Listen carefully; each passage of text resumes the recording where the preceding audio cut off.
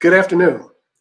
My name is Eric Sturgis. I'm the education team editor at the Atlanta Journal-Constitution, and we'd like to welcome you to this edition of AJC Live, looking at politics in the classroom. So today's discussion will feature 4 panelists who will be talking about this topic, and it will be moderated by our AJC reporters, Tagami and Vanessa McCray. So first, one bit of housekeeping rule. There will be a discussion among the panelists, and then there will be a brief period for audience questions and answers. If you'd like to ask a question, please go to the button on the top right hand of your corner with the question mark with the circle around it. So let's introduce our panelists. First, we will have today Will Wade. Will Wade is a state representative from Dawsonville. He's a former school board member, and he is the author of the bill that passed in 2022, House Bill 1084, which has been known as the Divisive Concepts Law. Next, we have Sonya Halpern, state senator from Atlanta. Senator Halpern is vice chair of the Senate Democratic Caucus and was an opponent of House Bill 1084. Next, we have Muzio. Cole is president of the Frontline Policy Action, the political arm of the Frontline Policy Committee. Welcome, Cole. And next we have Fred Jones, a lobbyist for the Southern Education Foundation, which has advocated for education equity since the Civil War. So thank you all for joining us today. And I will hand it off to Ty and Vanessa.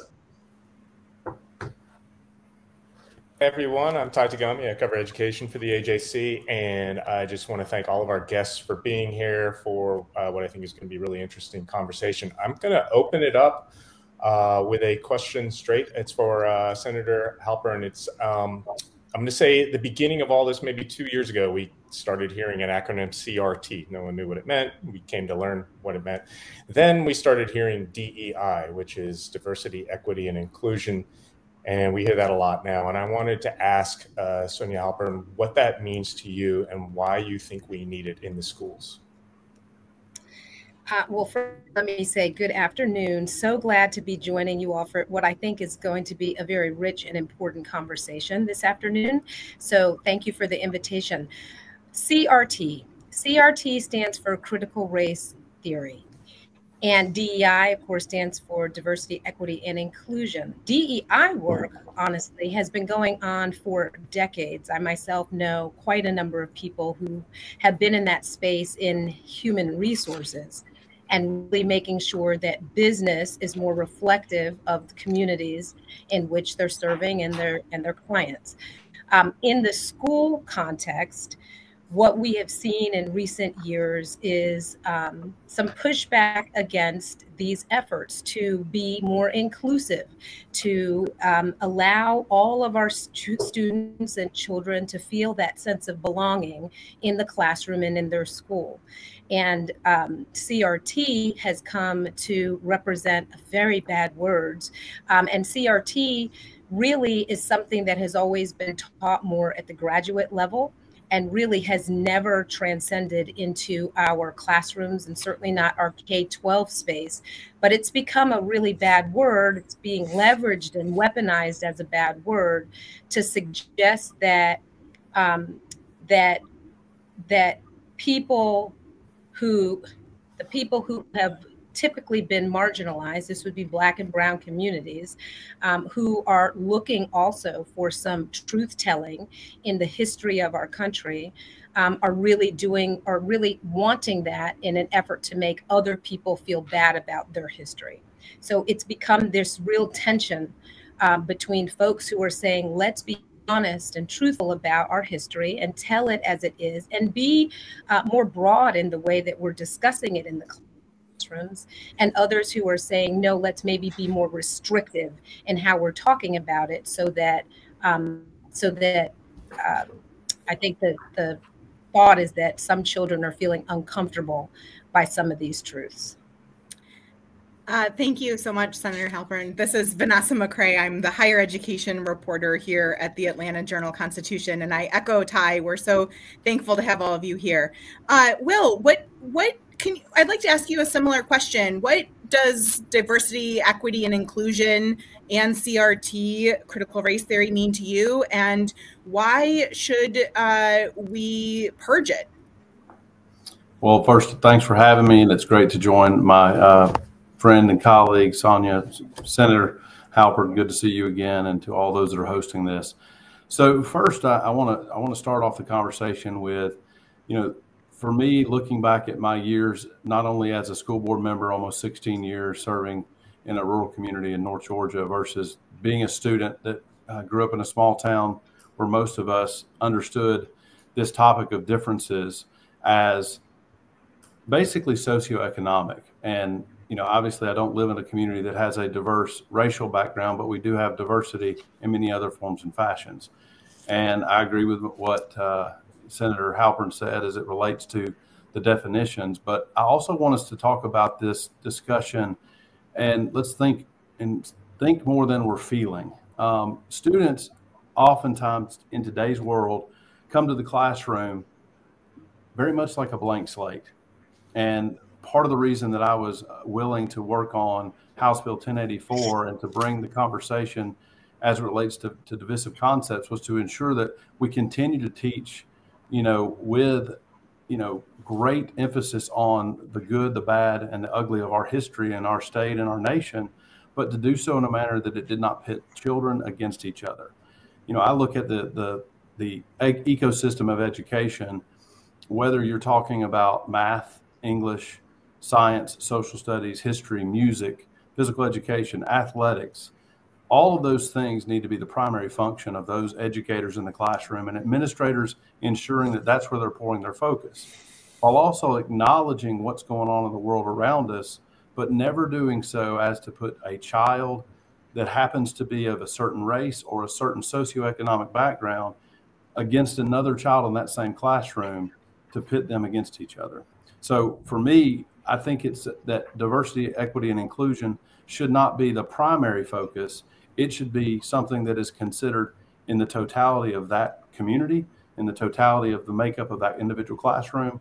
And I believe teachers are very well equipped to address how to explain differences in many different forms and fashions where they continue to keep the main subject the focus of what's going on.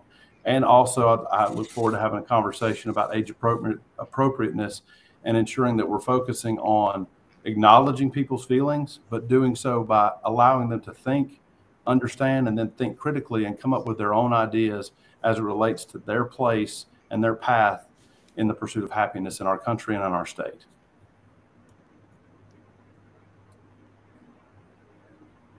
Oh, okay, my turn. So thank you. Well, so we're going to move to Cole. This is a question for you. So there are 9 concepts. For those not familiar with the divisive concepts law, there are 9 concepts that teachers are not allowed to, I think promote would be a good word. And perhaps the most controversial is the first. It says that they cannot say that America is fundamentally racist, emphasis on is. And Cole, your group lobbied for that bill. I'm wondering why you wanted that language in law. Well, first of all, thank you for having us, and I appreciate the conversation. I want to thank, in particular, Senator Sonya Halpern for her remarks, and I want to acknowledge that she is one of the absolute best senators in the Georgia State Senate for being able to have an open dialogue and conversation. So I appreciate this. CRT is not a bad word. It's a Marxist ideology that says every conflict that we have is rooted in race. And so, to your point, what HB 1084 does, which was written by Representative Will Wade, who's here and a good friend, signed into law by our governor, and then that overall agenda was voted on last November in 2022, which saw a huge increase in the governor's support. People in Georgia support this, and by the way, when we polled this issue, only 25% of Georgians support CRT, which there's a lot of misnomers about. I think we have more education to do to pull that number even further down.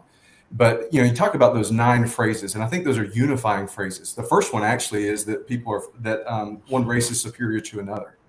We don't want to teach in any school in the state of Georgia that one race is superior to another, and that should not be divisive to anybody. The second point to your question is that the United States is fundamentally racist. The United States of America has some terrible racist history in its background, absolutely. And that is not forbidden from being openly discussed or talked about, or a key point that we need to make sure that we learn from. I mean, good grief, that is a dark period in history, and it is one that we continue to suffer from the sins of slavery and continue to look past throughout our history and go, look, this sin of slavery is something that has cost us and continues to cost us today. But it's the United States of America, a fundamentally racist nation. And with that CRT Marxist ideology, is that racism something that defines the entire country? I think that's a false concept. And most Americans and most Georgians agree on that. There are racist elements in our history. There are racist people in our history. There's racist elements in our country now. There's racist people in our country now. We need to talk about that, but not from a place of condemnation of an entire country and an entire idea that is the United States of America, but from a place of how do we learn from our history and get better from it. And so you break down those 9 concepts, that one being the second, one race being superior to another being the first one. You look at others, judging people on the basis of their race, making people feel guilt or anguish based on the sins of an entire race, all those kinds of things. You break down those 9 concepts. Those are unifying concepts when people look at it from all different kinds of races.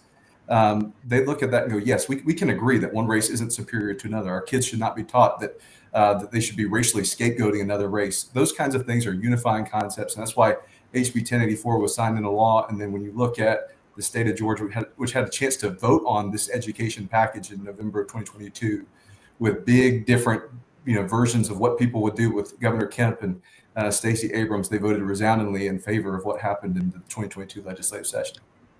I'm going to jump in here and ask Fred if you could kind of respond to some of what we've heard Cole address. I think we've heard teachers express concern that the divisive concepts bill has kind of a limiting impact on how they teach. And so that's what we've heard. But I guess my question to you is America still fundamentally racist? And what might students miss out in learning because of laws like this divisive concepts law? Well, thank you, Vanessa and Ty and the whole AJC team. Representative Wade, I'm glad to be here with you along with my dear friend, Senator Halpern, and my colleague, Cole, who I just had the opportunity to meet. I'm honored to be on the panel with you all. I just wanted to respond to a couple of different things.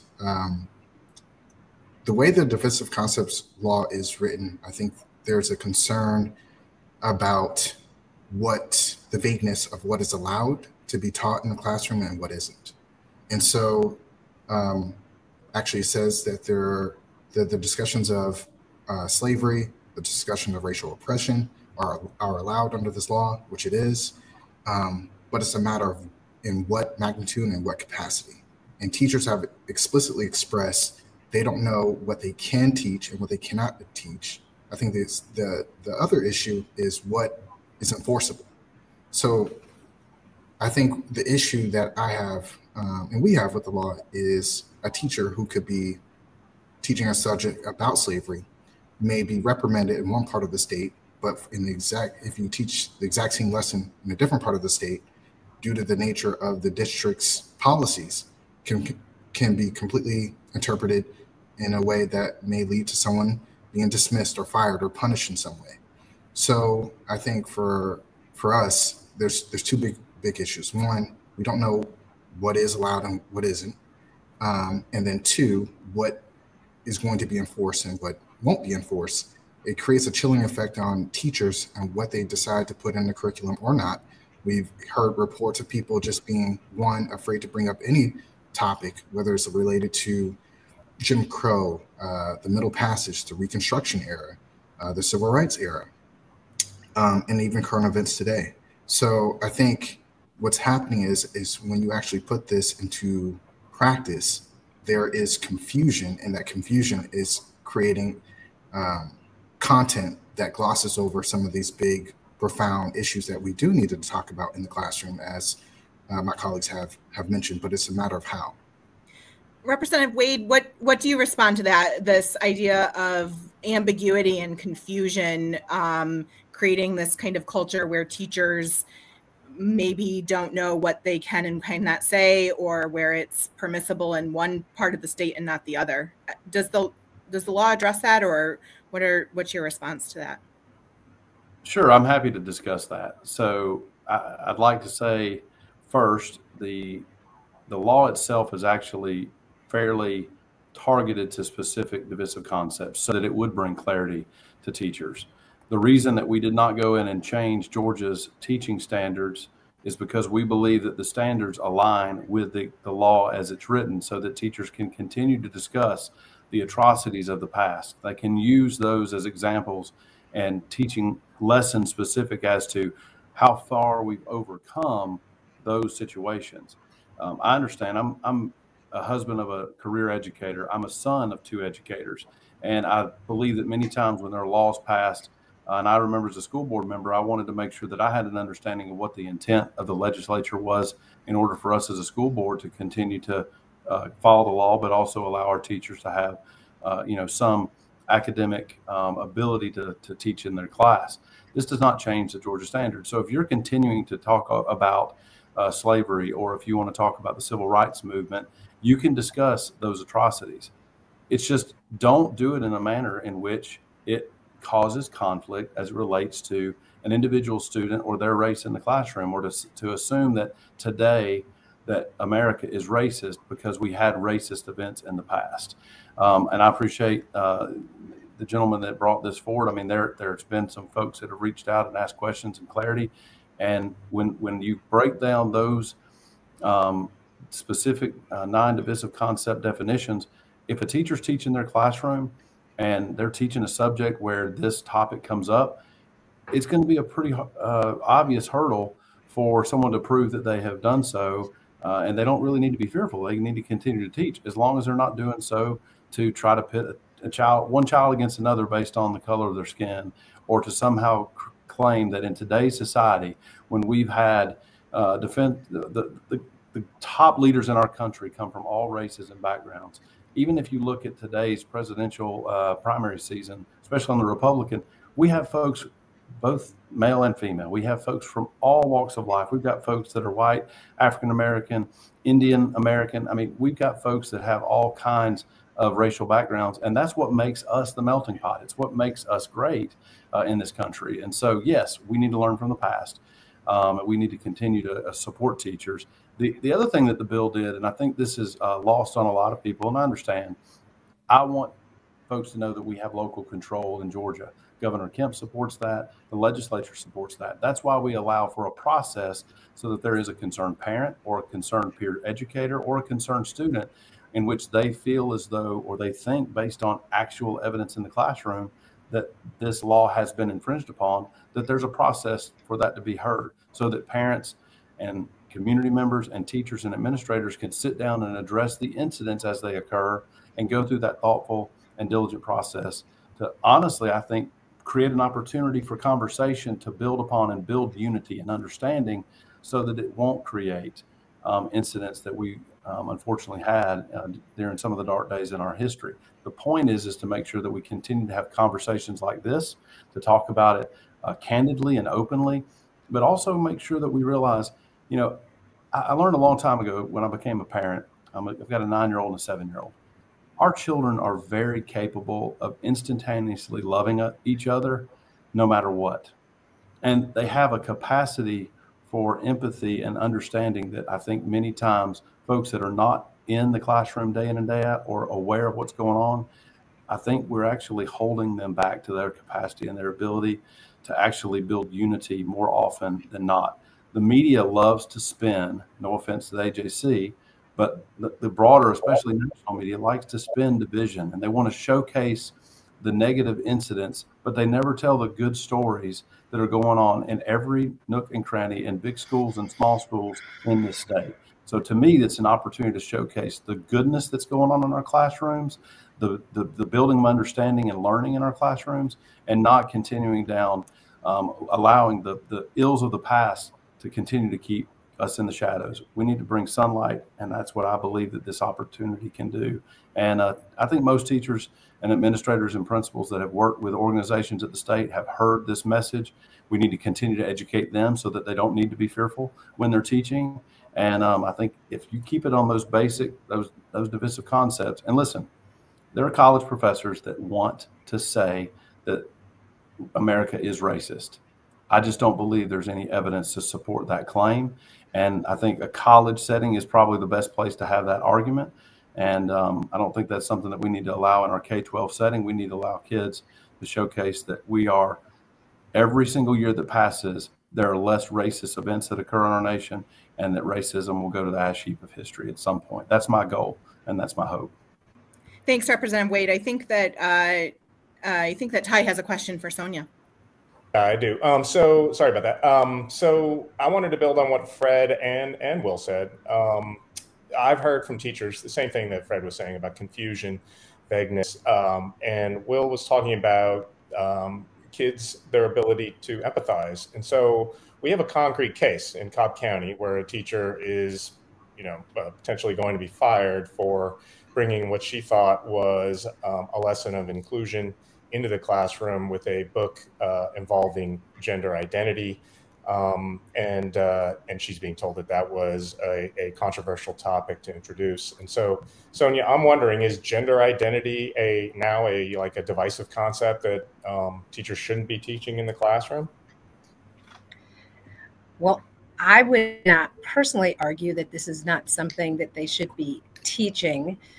What I would say is that there is consternation around whether they should be introducing these concepts. In this particular case, our teacher read a book. This is a Cobb County teacher. She read a book, and it was about inclusion and belonging, kind of a transgender LGBTQ community.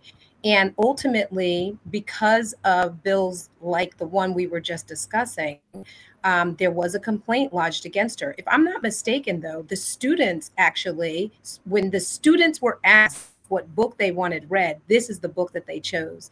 She read that book, a parent lodged a complaint, and it did go through that complaint process. And by the way, there's always been a complaint process available to parents who've had any concerns ever in the schools. What is different now is that laws like this actually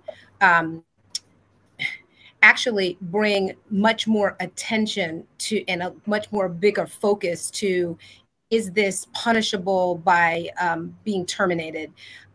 It actually just makes any of these situations that happen that are so far and few between, it really puts that magnifying glass on them.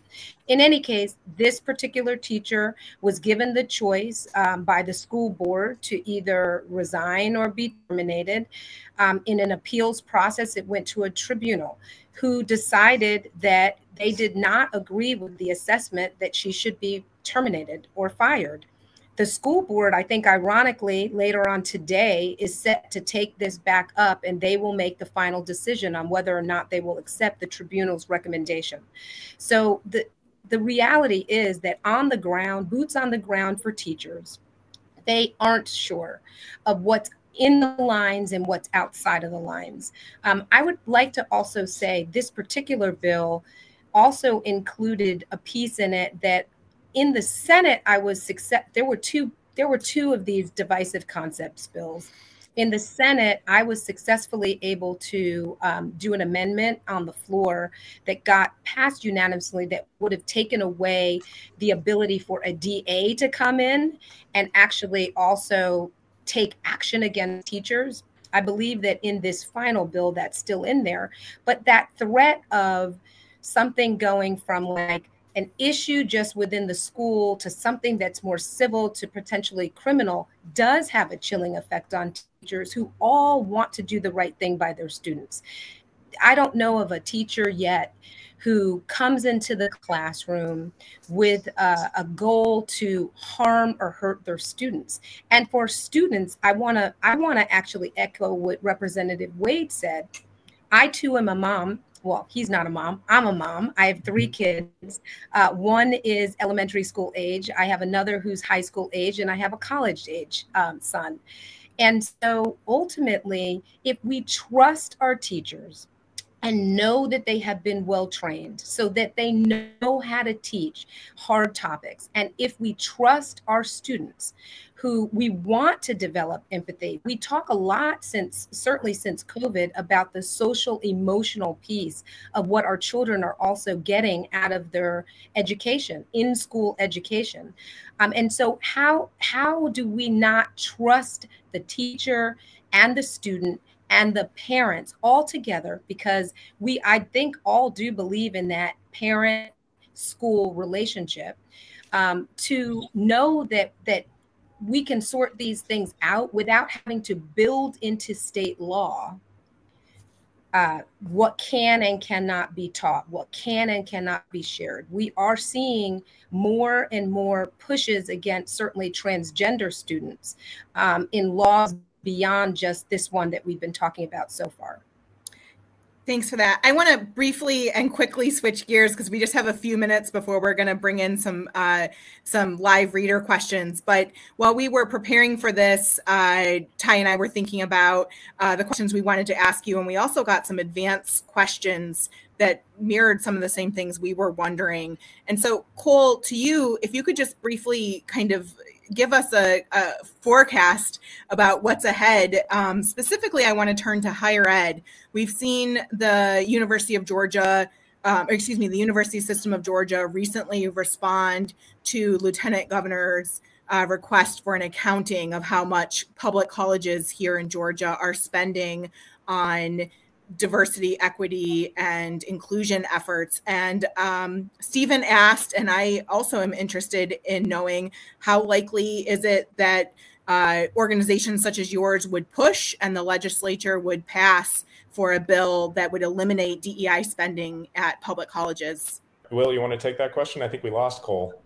I'll be happy to take it the best of my knowledge. I'm not on the Senate, but I will say, in Georgia, our Constitution has a good bifurcation between that of K-12 and higher ed. So I know that the Chancellor and the Board of Regents are working on this issue.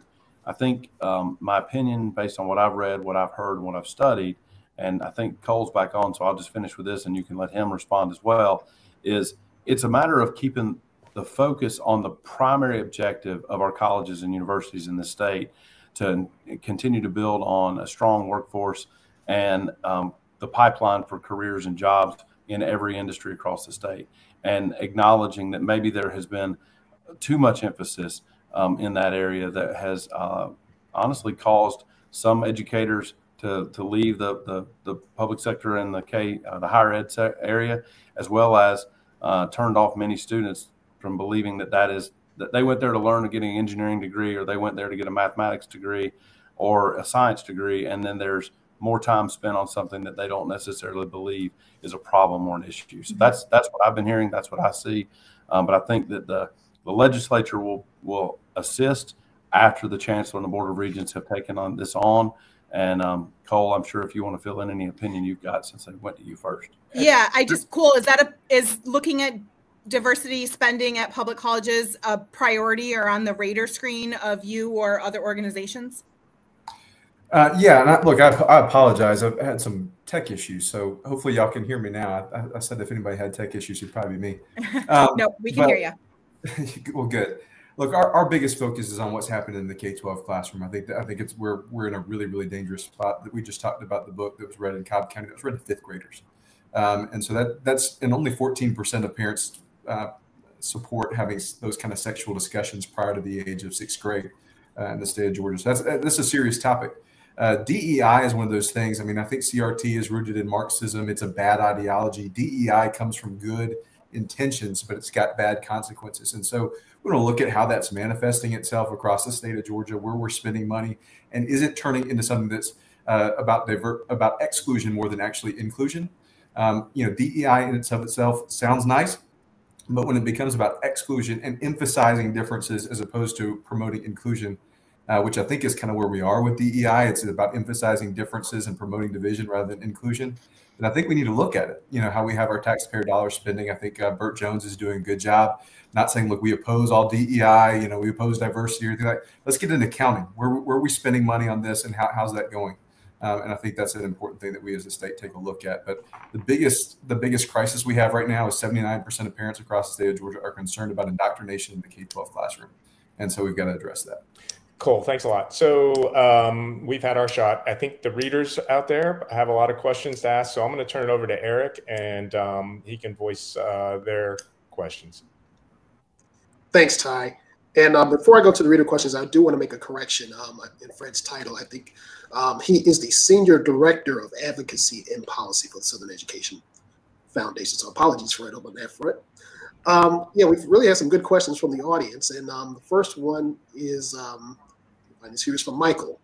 I do not understand the involvement of the state legislature in local school district matters, nor supplanting the role of the State Board of Education in setting curriculum. Please explain.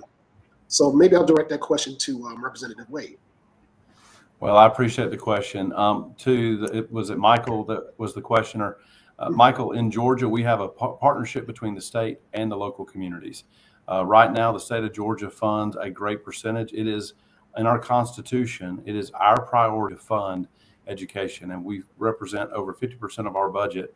And I want to point this out. This is important. We at the state have fully funded QBE under the Brian Kemp administration and the Georgia legislature, and it's been bipartisan. I believe Senator Sonya Halpern voted for that same budget in the Senate to do so.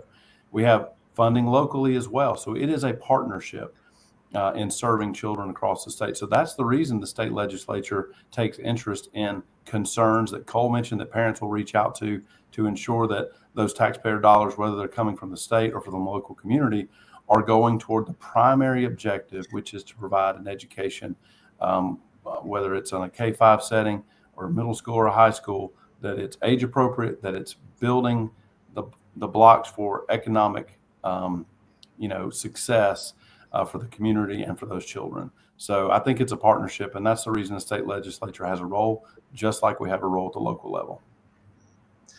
Senator Halpern, did you want to answer that as well? Respond to that. I mean, the legislature too.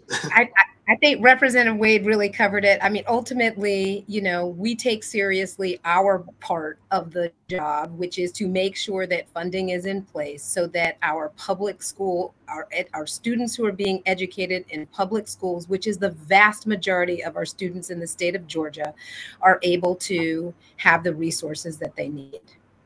And be able to ultimately, and we touched on this very briefly, but we want to create students who are able to be successful in this world as grown-ups. I mean, in many ways, we can talk about elementary, middle, high school, college, and differentiate that. But any school, any child, once from the time they enter kindergarten, ultimately, we want to make sure that there are pathways for that child, that at the end of that path, that there's something for them at the end of every pathway, whether that is going on to university, whether that's going on to technical college, whether that's entering into the workforce. But ultimately, we understand that it is our role to make sure that we have students who can be productive in the workplace and help make Georgia the state that it is.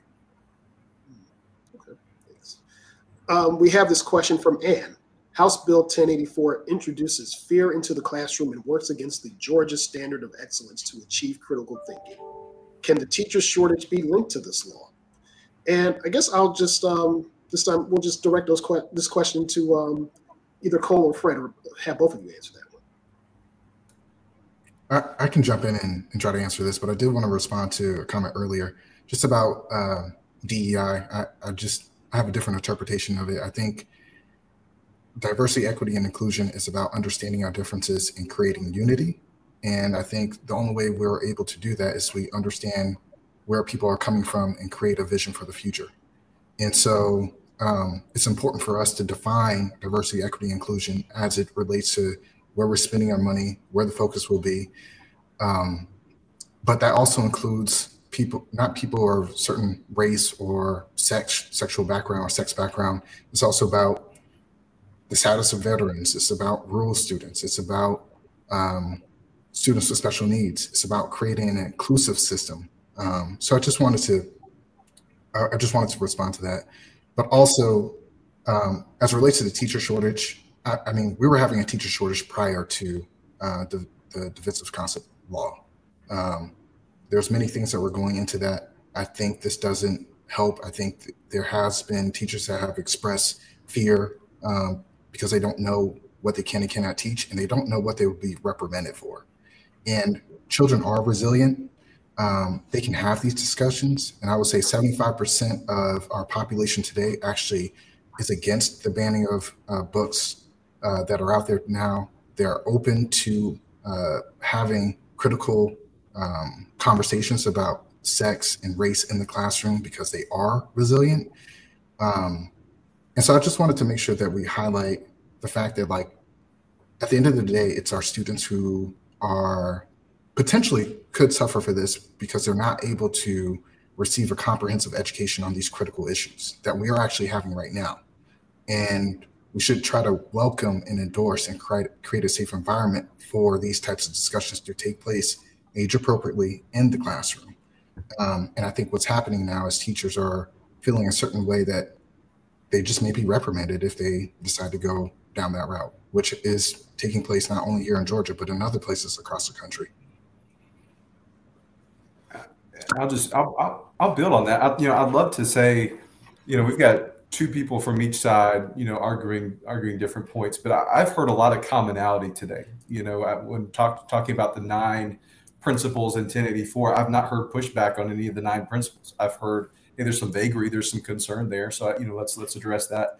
On DEI, the DEI definition that you just provided, those are good things to talk about. Let's have a serious conversation about it. We need to have a more inclusive society that's diverse, and we welcome that. I'm concerned about abuse and how that concept that you've laid out has been distorted into something that it wasn't intended to be. So, I think, you said, hey, let's have a conversation about it. Let's look at it. Let's have an accounting of it. I think that's a serious thing that we need to do as a state. But to a teacher shortage, what I would say is you look at those 9 things in HB 1084, that we should be teaching children that children are fundamentally racist, that you should blame children based on the actions of their entire race, that you should racially scapegoat, all those kinds of things. If a teacher or potential teacher is looking at those 9 concepts and says, I want to be able to teach those things, and because I'm not going to be able to teach those things, therefore I'm not going to be a teacher, that's someone that doesn't belong in our classroom. And so we are doing things to make sure that there's more teachers. Governor Kemp and this legislature have funded teachers. They've increased their pay. We're doing things to attract more teachers. I think teacher shortage is a problem. But if a teacher is looking at that and going, hey, I want to bring my political ideology into the classroom and I want to be able to teach that kids are fundamentally racist, that's not a teacher that we want in our classroom. So, let's address the shortage, but let's not attribute the wrong thing to it. And let's not try to just welcome teachers that are going to make our classrooms more political. I think that's the big concern. Classrooms have become places of politics, and it is not Republicans, it's not conservatives that have gone on the aggression here. It's a reaction to classrooms becoming a place where we're infusing our political ideology into our children. This was, when we did our survey, it was a universally agreed upon principle. 60% of liberals were concerned about indoctrination going on in classrooms. And so we've got to make sure that we address that. I think with HB 1084, SB 226, HB 1178, a series of legislation has done their best to address not putting classrooms politics into classrooms, but taking it out. And so we're going to try to recruit and then bring in teachers that want to teach, want to educate, want to teach people like me how to use a computer and be able to do a live stream, not just impose their political ideology in the classroom. I guess it is my experience in talking with the teachers here, and I'm also a parent of great children in Georgia. Teachers aren't coming in wanting to teach those 9 concepts. I think where the challenge is certain topics parents may report that they feel as though those concepts that are prohibited are taking place in the classroom when the teacher's not doing that. And so I think that is the difference of opinion here is the fact that this is harming the teacher's ability to create content in a full, complete way versus them wanting to come in and indoctrinate or, bring their personal beliefs in the classroom. And if I could just build on that just for a second, what I want to say is that these kinds of bills, though, take an inordinate amount of time. We have 40 legislative days, that is it, in each session.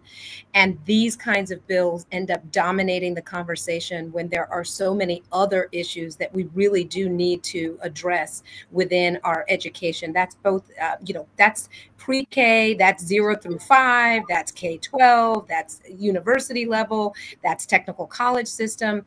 And so these kinds of conversations and bills dominate so much of the conversation and the oxygen in the room that it feels like we are not addressing some of the much bigger issues that are bipartisan, by the way. We talked about school funding. You could see how much unity there was between what myself and Representative Wade was saying about that. We all recognize teacher shortages is a problem. There's a statistic that I want to throw out here on the teacher shortage issue. Beyond just teacher shortage, we have a shortage and a crisis in teachers of color. Most students, I think this is a stat, I don't know the Georgia one, but across the US, from K through 12 may only have one teacher of color in their whole experience.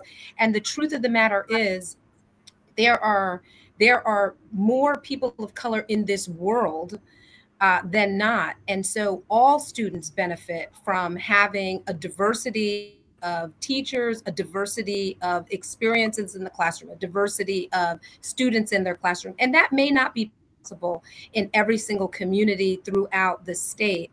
But just, I'd like to remind us that diversity ends up being good for everybody. And as we're raising young people who will have to go out into the bigger world that is a global world and a global economy and be successful, some of these early experiences and the ability to start to think critically. I think the word indoctrination is used, and of course, if you ask this in a survey, it's gonna gin up a resistance amongst all parents. It does for me as well. But if you strip down the layers, right, and you say, if we're having conversation, this is different than we're making students feel a certain kind of a way about it, but there could be, and I'm going to go back to some of the racial stuff and slavery. There is an ability for us to allow students to be critical thinkers. These are the 21st century skills every business is looking for. How do we give students a place where they can have difficult conversations and disagree? They don't necessarily all have to come away saying we now all believe X, Y, Z, but at least they're trusted to be able to have conversations. Our teachers can be trusted to lead those discussions in the way that they've been professionally trained, and everybody's the better for it. Well, we have 2 minutes left, but I did want to ask this one question that's been asked. It says, this is from Dory. Representative Wade, you emphasized that teachers can instruct children about racism in history, the Civil War, slavery, the Civil Rights Movement. Can they also teach about how the racism of the past continues to impact the economic reality of Americans today? So I'll take it this way. So I had a teacher who is in my district who was teaching the topic about the event of redlining and the banking. I'm also a community banker. And I would say that there are now civil money penalties because we highlighted through legislative, both at state level and at the federal level, that people should not be excluded from access to capital based on their zip code or where they live. And so to me, I would say that because those things happened in the past, we now have policies that you can teach in the classroom to explain that.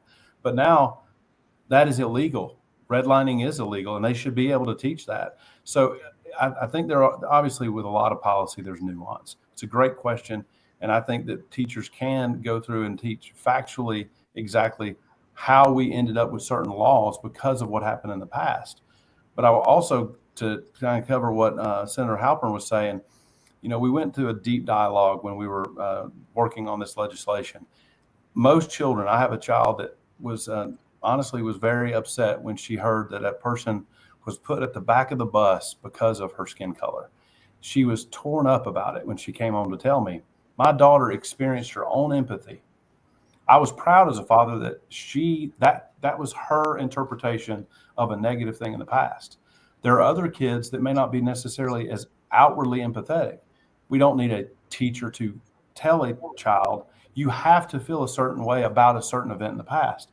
Children should be able to come through that. So that is the reason that the bill has that language. Teachers won't be punished if children experience a response.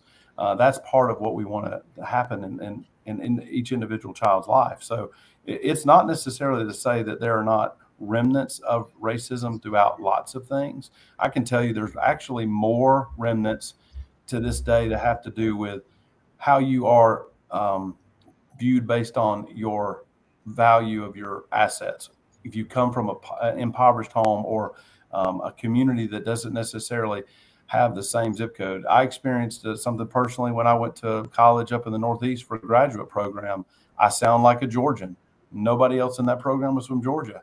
It was a very difficult experience. I was an adult and I was equipped to handle it. But the point is that's another form of separation that we have to figure out a way to build unity. And to me, I think that in today's society, we need to spend time focusing on tackling the differences between socioeconomic situations and not necessarily keep everything about race. We are all people. God created every one of us as a color.